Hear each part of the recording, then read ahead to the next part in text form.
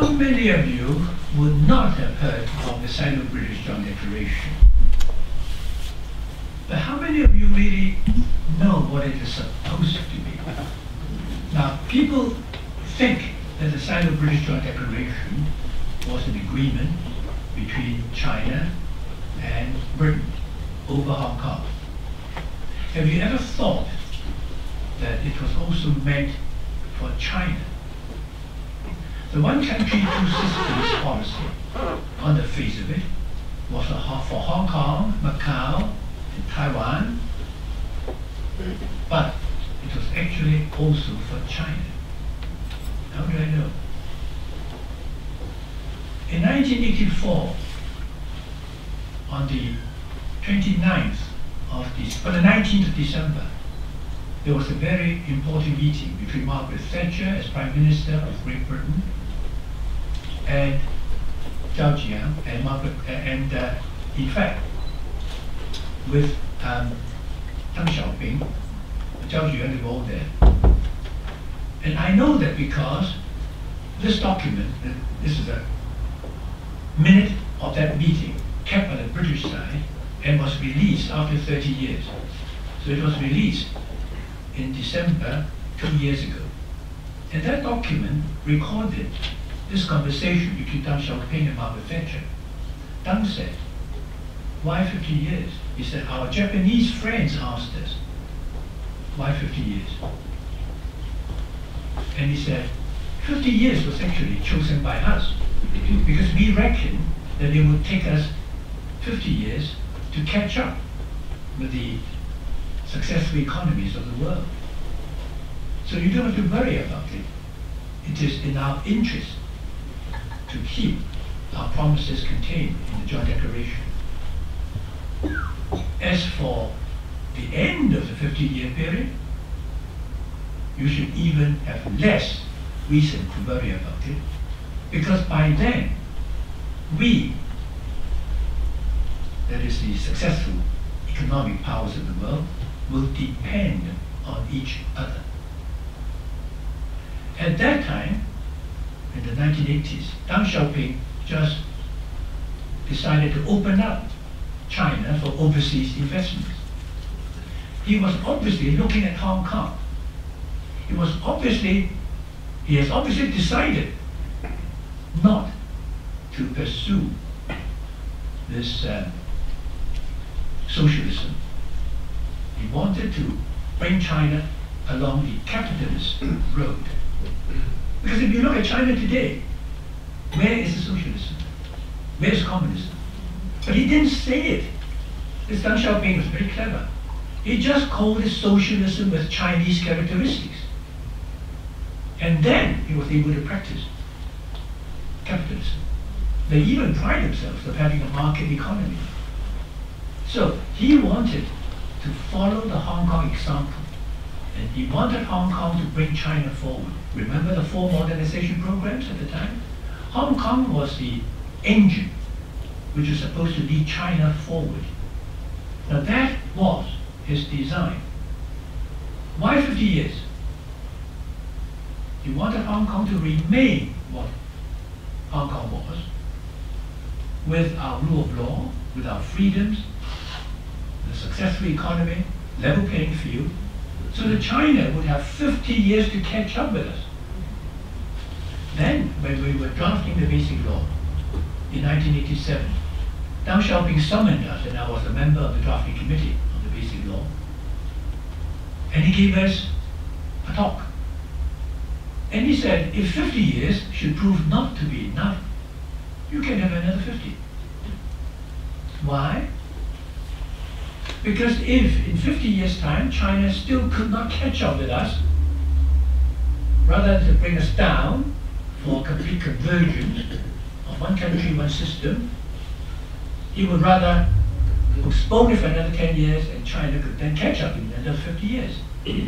That was his blueprint. Not just for Hong Kong, but for China. That's what Hong Kong's role should have been. But unfortunately, it isn't. Now, what has gone wrong? Anson would tell you all the changes that were supposed not to have taken place. But because of time constraints, I will bring myself forward. You remember the Tiananmen Square massacre. You remember, some of you, there was a massive demonstration in Hong Kong in 2003 on the 1st of July when we celebrated the 6th anniversary of Hong Kong becoming part of China. 3.25 million of people turned up in opposition to a piece of legislation under Article 23 of the Basic Law, which when that bill, if that bill had been passed, it would have reduced 3 of our basic human rights. But because of the opposition from the Hong Kong people, the bill was then postponed and finally withdrawn. So even now, we don't have that law. And more recently, of course, many of you would have seen our young people taking part in what has been called the umbrella movement. Umbrellas were used to protect themselves from the police using pepper spray on them. But they never hit the policemen. You saw that all on television. The police fired rounds and rounds of tear gas at the people. And the people ran away because you had to. It's awful. I got the first one. People brought me away and poured water on me, and they completely recovered. But the police never attacked us with a baton. It's generally believed that Xi Jinping gave orders that there mustn't be any bloodshed. Now, and then more recently, there is a mention about the elections. It has never happened before in Hong Kong. I don't think that it would have happened anywhere else in the world with democratic elections, where young people were elected into the legislature who had no record whatsoever to show for it. They did not even have the support of parties, and yet they got themselves elected. Why?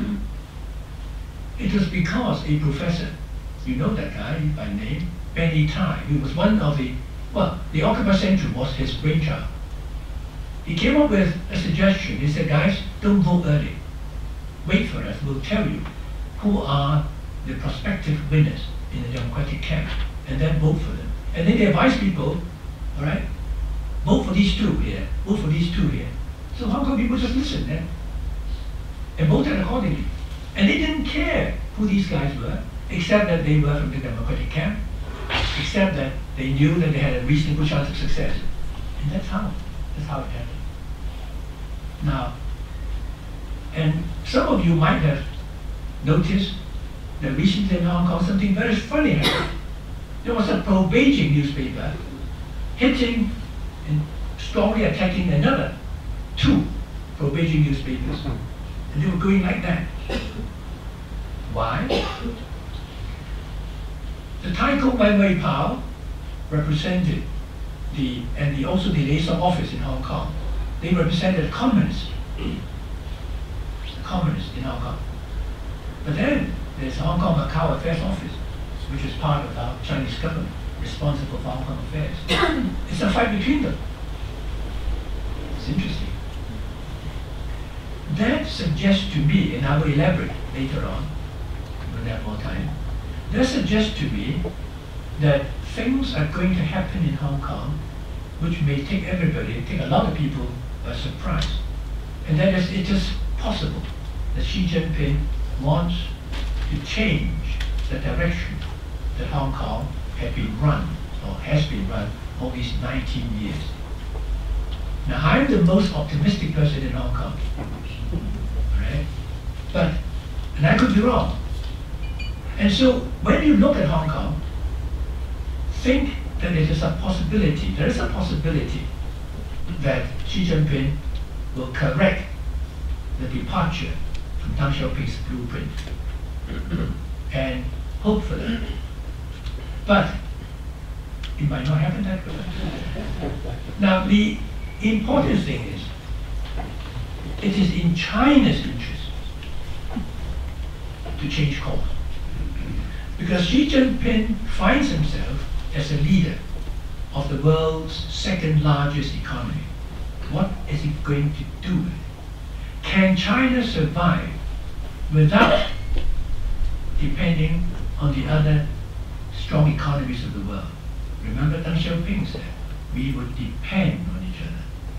If China were to provoke the other large economies of the world to gang up against China, how can that lead to a successful China?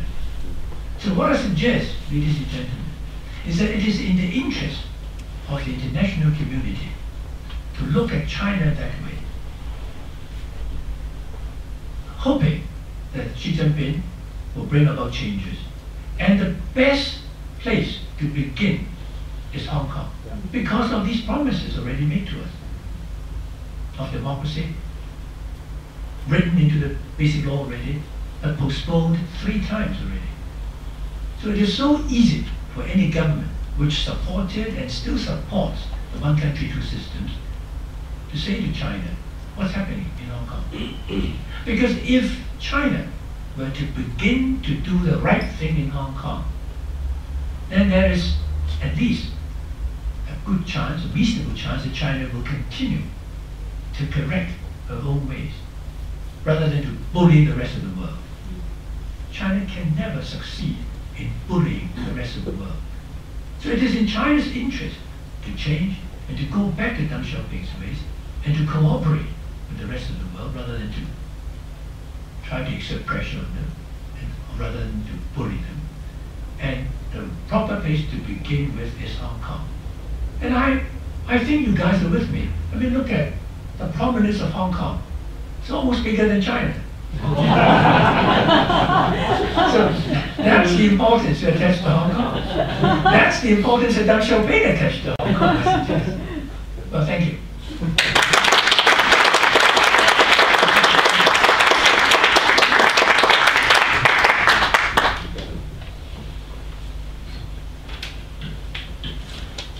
Good evening, ladies and gentlemen, and thank you all very much for being here and giving Martin and myself an opportunity to talk about what's happening in our part of the world. Next year marks the 20th anniversary of the handover. Next year is also going to be an important year insofar as Hong Kong is concerned, and that is that we will be electing our next chief executive in March of the year 2017. To many of us in Hong Kong, there is actually not much to celebrate on this 20th anniversary. And I will go on to explain why. After the reversion of sovereignty in 1997, Hong Kong is supposed to be governed in accordance with the Joint Declaration and the Basic Law, which promises the people of Hong Kong a high degree of autonomy. Hong Kong people live in Hong Kong. Hong Kong will have its own social, economic, and political systems separate from those in the mainland.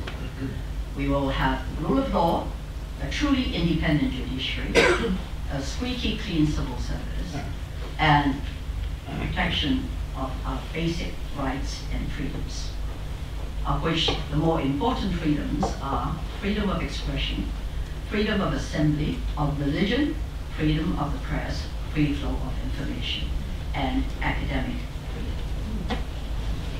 I want to give you a flavor of why we in Hong Kong are increasingly concerned about the steady erosion of one country, 2 systems, both overt and covert. And I'd like to do this by referring to some of the main pillars of an open civil society, a pluralistic society that Hong Kong people have always taken pride in and believed it to be protected under the guarantees made by Beijing, both in the Joint Declaration and the Basic Law. So let me first of all take a look at press freedom. Press freedom is important not only to Hong Kong people, because it must act as an adequate check and balance against executive power and against absolute power. But it's also, I suggest, very important in providing a conducive business environment. That is, after all, one of the attributes that attract foreign investors, including Australian investors, to Hong Kong.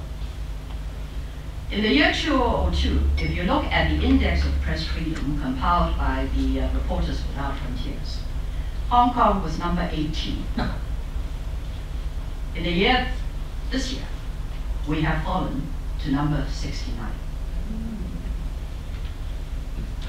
I would say that in Hong Kong today, if you look at the local press, there is really only one newspaper that is truly independent, and that is Apple Daily, owned by Jimmy Lai. And that is simply because Jimmy has deep pockets. But even his deep pockets are not going to last very long if he is continuously starved of the newspaper's main source of income, which is advertisement. Apple Daily used to be this thick. A lot of it is advertisements. It's now dwindled down to this. Why? Because with the money at the disposal of the liaison office, which is one of the representative office of central government in Hong Kong, and for Beijing supporters, they have been able to twist the arms of business people, including international banks, to lift their advertisements from Apple Daily. So I'm not sure how much longer even Apple Daily can survive.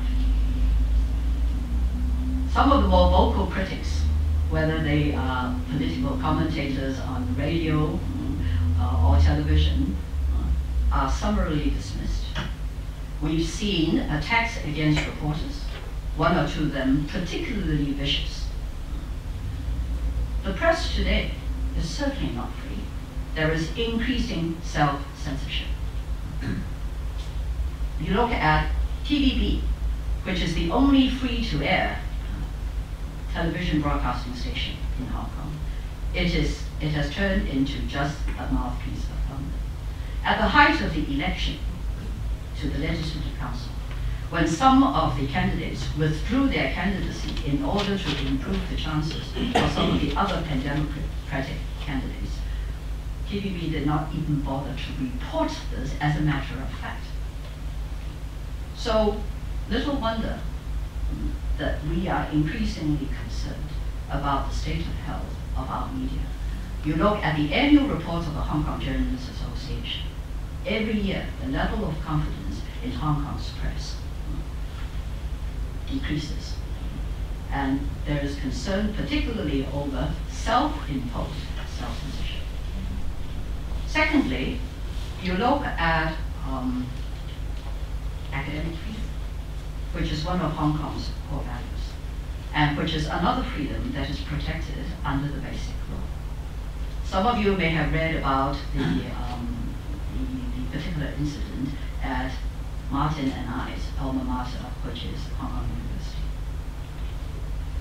And the whole incident revolved around Professor Johannes Chen, who stepped down as the Dean of the Law Faculty of the Hong Kong University. He was the teacher of Mr. Benny Tai, who was one of the main architects of the Occupy Central movement. For several months on end, the left-wing press unleashed an orchestrated smear campaign against Johannes Chen, wrote something like 350 articles denigrating him, fabricating lies about him. Now, anybody who knows Johannes, and both Martin and I know him very well, Johannes has been a long-time member of my little think tank group. You cannot find a more moderate person than Johannes. He did not support the Occupy Central movement, one of the offenses of which he was accused, but like any reputable academic, he wrote articles analyzing the pros and cons of what is known as civil disobedience, as he rightly should. This just gives you an indication of the pervasiveness of the Communist Party's propaganda machinery in Hong Kong. and the way they systematically now infiltrate into every level of Hong Kong society, including the government, including academic institutions increasingly, NGOs, traditional clansmen's associations, and the hold that they have over the press. Look at education. Now, before I leave the university, I have to point out one legacy of the colonial government which has not served us well. In the colonial days, the governor appointed by the Queen was automatically the chancellor of all the universities in Hong Kong. But his role was largely ceremonial.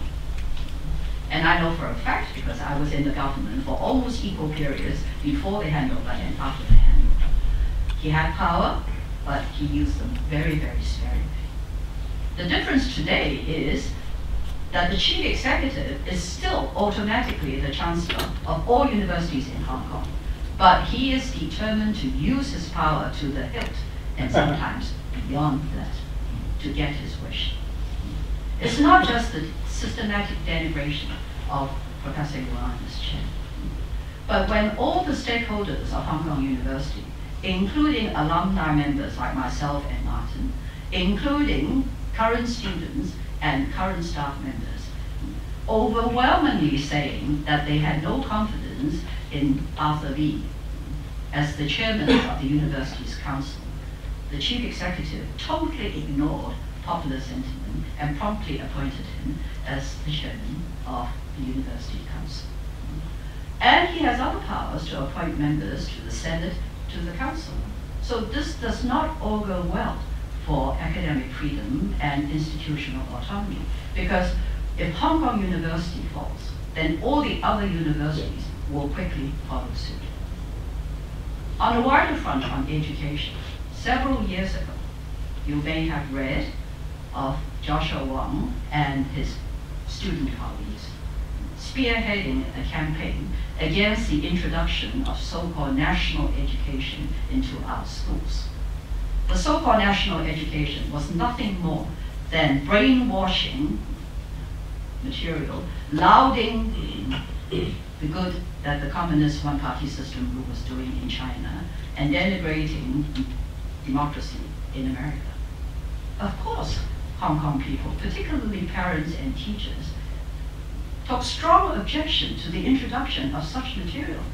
Education, after all, whether in primary, secondary schools, and particularly in universities, should be about opening up people's minds, encouraging critical thinking, and allowing people to think for themselves and make decisions for themselves. All of these, we thought, were promised in the Joint Declaration. And it was Joshua Wong and his student colleagues who, in a matter of a few days, managed to summon 100,000 people to take to the streets, which in turn forced the Hong Kong government to withdraw this national education curriculum. And lastly, let's talk about universal suffrage. If you look at our basic law,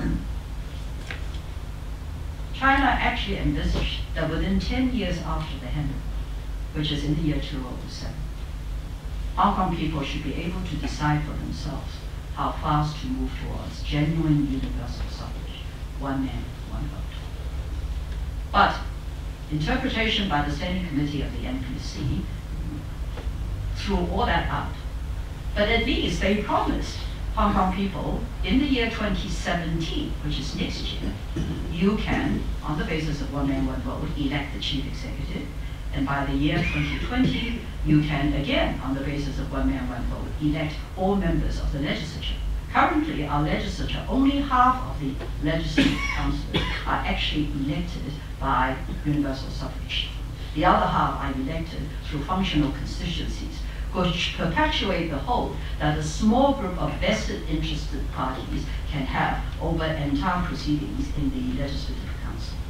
And in terms of the election of the chief executive, next year, we are still saddled with a small election committee of 1,200 people, largely dominated by Beijing supporters, against a potentially qualified electorate of over 5 million people in Hong Kong. So Martin and I and sundry others have no right to elect our chief executive. We do not know how long we will have to wait for universal suffrage. But we are certain of one thing, and that is that if you wish to see effective government in Hong Kong, then you must have a chief executive who has the political legitimacy and the political mandate to govern, which he doesn't have. On top of that, he has adopted the policy of, you are my friends, or these are my enemies, and the two will never meet. And that is why people perceive us to have a dysfunctional legislative council, where you force the pan-democratic cabinet, or some of the members of the pan-democratic cabinet, to resort to filibustering in order to thwart unpalatable legislation, because you have a chief executive who is determined not to listen to public sentiments. So let me finish with why we are here and why we think Australia and the rest of the world should pay some attention to what's happening in our corner of the world. Australia has 90,000 Australian nationals living in Hong Kong. You have long, sustained, vested interests in the success of one country, two systems in Hong Kong, because the links between Hong Kong and Australia are built not just on trade and investment, but on people-to-people links. So you have a stake in seeing the success of one country, two systems. And I think you could learn from what we are experiencing in Hong Kong. And you should look at Hong Kong as a barometer of the sort of China that you are currently dealing with and the sort of China that you would like to deal with in the future. Let's face it, China is an economic powerhouse that nobody in the world can afford to ignore. But Australians, Americans, the British, and the EU people have to work out for themselves on what terms you are prepared to engage with China. Trade and investment is not a one-way street. It is a two-way street. And to the extent that we share Australians' values, then we think it is as much in Australia's interest as it is in Hong Kong's interest that you should see China honoring its international treaty obligations to the world and particularly to the people of Hong Kong. We all want to see a great China. I want to see my country becoming strong. But I think what defines a country is not just economic might or even a growing military might. It is the way in which its leaders choose to treat its own people, particularly the more vulnerable members of the community.